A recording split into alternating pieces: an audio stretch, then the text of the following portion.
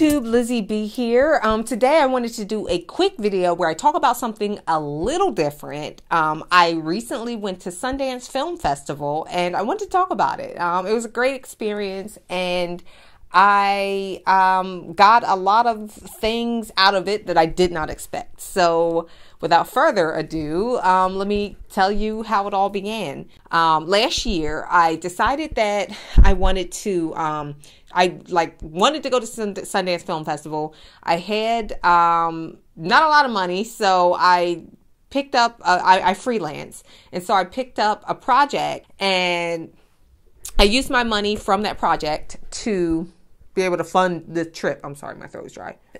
So I used that money to be able to fund the trip. I flew out and I heard, okay, so here's the thing with Sundance. Sundance is 2 weeks. The first week, from what I've been told, is like the party week. Everybody's partying. Everybody is, kind of just getting into the groove of the whole thing. And just, there's, a bunch of great movies that you're going to see, but people are mostly partying. The second week, from what I've been told, is a little more chill. Not as many parties, but you're going to see more movies. It's just a little bit more movie heavy. The whole thing is movie heavy, but without the parties, you're going to see more movies. So I decided to kind of straddle the, the week a little bit because I wanted to attend some of the parties so I can do some networking, but I also wanted to see some movies. So I came off of the weekend of the first week and stayed a little bit into the days midway into the next week, into the more low-key week. And from what I was told, that was pretty perfect in terms of like choosing the days to go, because for me, it worked in my favor. So I'm happy that I did that. But I think that was the only thing I did right because, again, this is my first film festival. And so I did a lot of things I had to just really play things by ear and just, throw spaghetti at the wall. I had no idea what I was doing. So when I first got there, day one, I think was the hardest day of my trip in Utah because I made the silly mistake of getting a hotel room in Salt Lake City. So number one no is to don't get a hotel in Salt Lake City. The hub of everything is usually in Park City. Everything is in Park City. There's free shuttles that drive you around Park City from theater to theater. It's so much easier to get around Park City and cheaper. Because Salt Lake City is a half an hour away. And, that might not be much to some of you, but in snow, that doubles the length of time you're going to get there. And then secondly, I don't know if it's usually snowing, but when I was there, it was snowing. And secondly, Ubers and rental cars and any other way to get there is excessive. Like, it's going to be super expensive. And then on top of that, if you take a bus, it's going to take forever. And, with buses, you're going to have to wake up early in the morning, to get there. So I learned that lesson the hard way on my first day. Like, I was in Salt Lake City and my hotel was there because I had enough mileage for it to be a free stay. And so I stayed in Salt Lake City and the Uber that I tried to get was like $60. And I was like, okay, I'm not going to do that. Maybe I'll rent a car. I tried renting a car, which was like an even stupider mistake because when you drive up there, you have to park that car. And when you park that car, it's going to be excessive in terms of how much you're going to be paying. So I paid like $40 to park that car. And that was when I decided never to, that I was going to take the, rental car back. So that's what I had to do. What else? So, that was tough. And then my phone was dying because it was freezing cold. And it was a lot that happened on the basis of me staying in Salt Lake City that did not have to happen. I spent a lot of money I did not have to spend. So thankfully, one of the best things about one of the best things about Sundance is that you meet a lot of really cool people. And I was lucky enough to have met a group of women who were just, you know, kind of in, not to say in the same boat as me because they came as a group, but they stayed in Salt Lake City as well. And they've been Ubering back and forth. And so being that there's like 3 or 4 of them, they're splitting an Uber and it's only like $10. So I hooked up with them and it was like, you know, I'm going to take back my rental car. Can I jump, you know, in with you? And they were like, yeah, let's do it. So I jumped in with them every day and we would drive up to Park City in the Uber, and it was such a, you know, much better experience. It was nice to be able to chat with these ladies about the movies that we were seeing and panel discussions that we wanted to go to. You know, if I wanted to go to something, sometimes, you know, one of them would be like, hey, I want to go to that too. And we would just go to something together. A lot of times we went to different things, like different parties. If one of us was invited in, we would try and get the others in.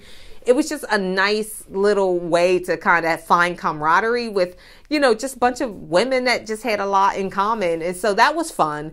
And it really turned my trip around. So one thing that I will say is don't be shy, network, meet people, you know, smile, like just get out there and really don't, you know, this is not a quiet, you know, artsy, let me be in a corner and, you know, stay to myself type of occasion. It's really everywhere I went, I was meeting someone new. Bring your business cards or just make sure you have an Instagram or something, because sometimes people don't want to be carrying around no business cards.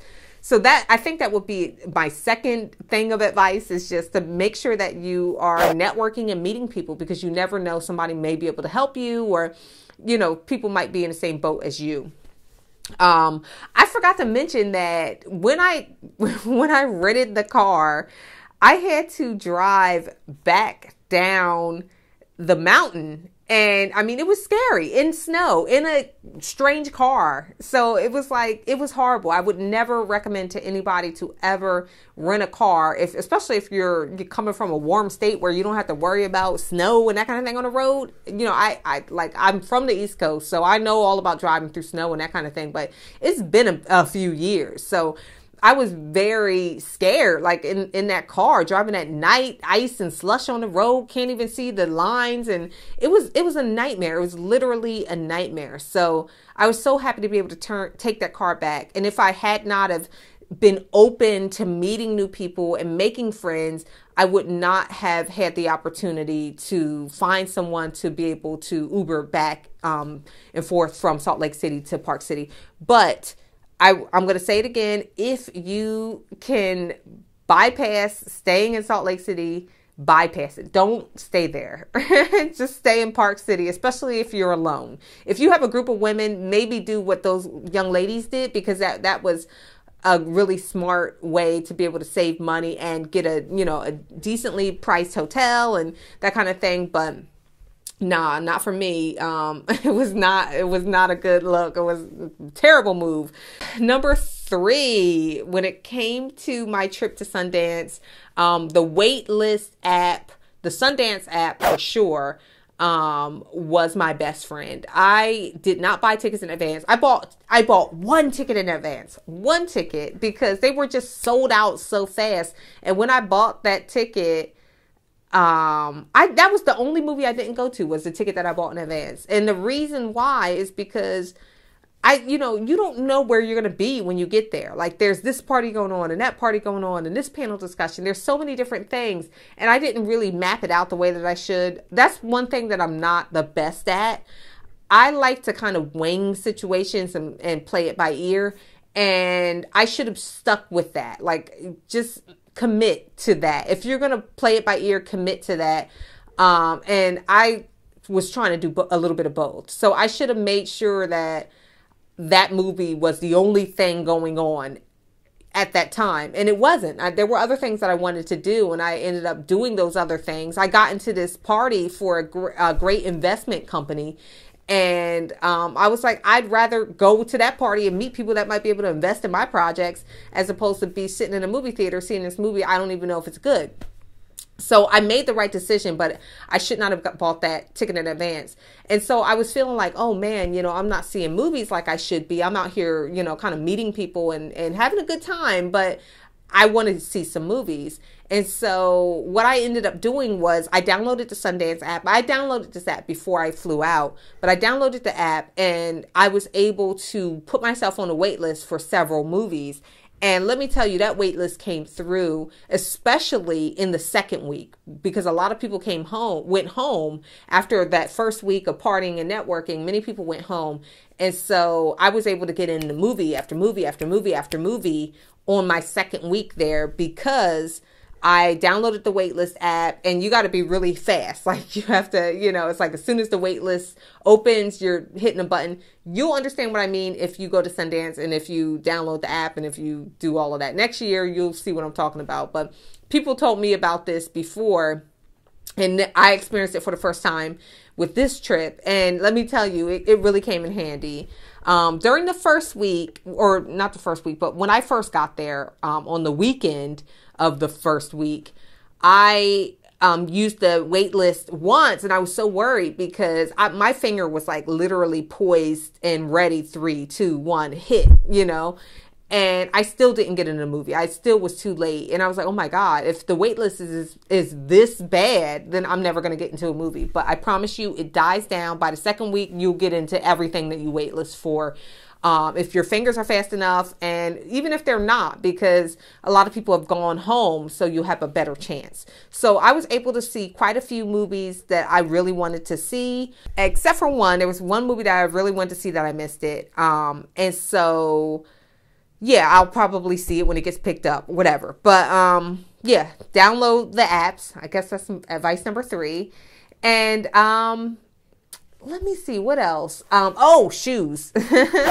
So I went out there thinking that I was going to I don't know what I was thinking really, but I brought the wrong shoes. I'll put it like that. I was looking for like these mud snow type of boots, and I couldn't find any, of course, out in California. And so I was like, well, I do have some boots, so let me just wear those. And I did, but let me tell you, you need waterproof boots. And so when I got there, I was walking around. Oh God, I'm so embarrassed to even say this. I was walking around in these suede boots with a little bit of heel to them, slipping and sliding, and my feet were bricks. I mean, suede, like the snow and ice that came through those shoes just ate them up. And so I'm walking around, my toes are just practically like icicles, and I was having a miserable time. And let me tell you something. If you ever want to have the worst time ever, wear the wrong shoes to something. You will just be so miserable. Like, I was miserable. And I mean, the food didn't taste as good. Conversation wasn't good. I was just angry at the world. And so I found a store that was selling shoes. And, you know, I mean, at that point, I didn't even care how much they cost. I was like, just give me those shoes and just whatever. As soon as I put those shoes on, my entire trip changed around. My entire trip. I mean, I think that's when I met the young lady. After I put those shoes on, it was like a magical experience. That's how much better they were than the shoes that I wore. That's how much it changed my experience at Sundance. The shoes are everything. If there's nothing that you take away from this video, please do not ignore my advice about the shoes. Get some mud boots. They will save your life. And God, yeah, I don't know what I was thinking, but after I got the shoes, that's when I met the young ladies. That's when I, was getting into parties. Like, it was great. Like, I had a great time. And so, yeah, get you some shoes before you go out there, preferably. But if you, if you can just save up $200 for shoes alone, if you have to buy them out there, do that as well. But don't wait till the last minute to buy them while you're out there. Don't think you can survive with whatever flimsy shoes you may have. Get like some strong insulated waterproof shoes. So yeah, that's advice number 4 is get the right shoes. And what else? It's expensive. Maybe my fifth thing will be how much money you should save. At least $1,000. At the very least, $1,000. I spent a little over $800 for this trip. Maybe it's because I went alone. You know, maybe if you split the trip with someone else, it'll be a little cheaper. Maybe, I don't know, but I honestly, I think I like to always have a little bit more money than not enough. You know, not enough. Nobody wants to not have enough, but you know, I spent a little bit over $800 for this trip, and that includes every single thing that I did. And I used a lot of airline miles and that kind of thing for stuff like the hotel room, and so I saved money. So in hindsight, I would tell anybody and everybody at least $1,000 for this trip, just in case. Because you never know, number one. And like I said, I don't like being out of state. I don't like being anywhere where, you know, something like, I couldn't imagine what it would have been like if I could not afford those shoes.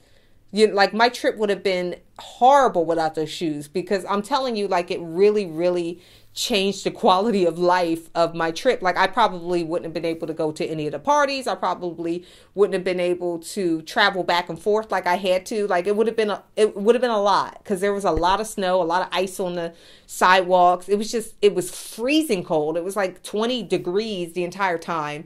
So, you know, there was a lot of things that unexpectedly came up that I needed to pay for. So I'm just saying at least $1,000. That's my fifth thing to know about going to Sundance.